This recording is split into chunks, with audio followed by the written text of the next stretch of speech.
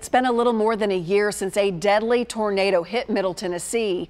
But for many of us, when we think of Tornado Alley, we think of the Midwest. But did you know the Southeast is more at risk for deadly tornadoes than anywhere in the country? Storm 5 meteorologist Heather Mathis looks at why the South is more vulnerable and how the risk is increasing. 2020 was not a good year for tornadoes in the South. In total, more than 70 people lost their lives. 27 of those deaths happened right here in Tennessee. Tennessee is a very active state for tornadoes. Chrissy Hurley with the Nashville National Weather Service says a number of factors put Tennessee in the Southeast at a greater risk for tornado damage and deaths. So if you've ever driven across Oklahoma, Kansas, it's very rural. You could drive for 30 minutes and not run across one person. But here in Tennessee, it takes a lot of effort to drive for that long to not run into somebody. A denser population, even more trees in our landscape, mean tornadoes have more to destroy. And so when those tornadoes, even the small ones, touch down, we're more likely than not going to see some type of damage. Southern states also have more people living in mobile homes, and that adds a greater risk in severe weather. It's one of the worst places you can be. Storms are also very common here at night when most people are sleeping. Tennessee is the #1 state for nighttime tornadoes, and we're the #1 state for nighttime tornado fatalities. So it's ever more important to have multiple ways to have warning notifications that will wake you up so that way you can seek shelter immediately. As more people move to the volunteer state, the more vulnerable things are going to be. With an influx of people comes likely an influx of damage, tornado reports as well. In Nashville, Heather Mathis, News Channel 5.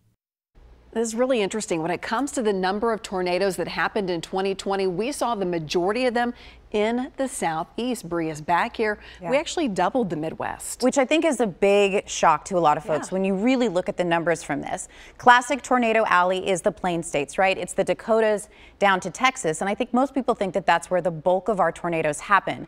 But that's not the case. Take a look at the numbers. Last year, the majority of the Plain States had around 20 to 30 confirmed tornadoes. Texas, much higher. It's also got a larger square footage. Well, now look at the Southeast. The Southeast has long been considered a secondary tornado alley, and the word secondary, I think, can lead folks to thinking that it's less than. But when you look at the numbers, they're not. 50, 75 confirmed tornadoes in Georgia last year, over 100 in Mississippi, and here in Tennessee, we had nearly 40 on the ground. So if you add that all up across the Southeast last year, we had 590 confirmed tornadoes. Now compare that back to the Plains, the classic Tornado Alley, they had 238. So when you compare the Plains to the Southeast, 71% of the tornadoes happened in our area. 28% happened across the central part. And as Heather was telling you, it's not just the population density and the topography that has increased our risk for deadly and damaging tornadoes.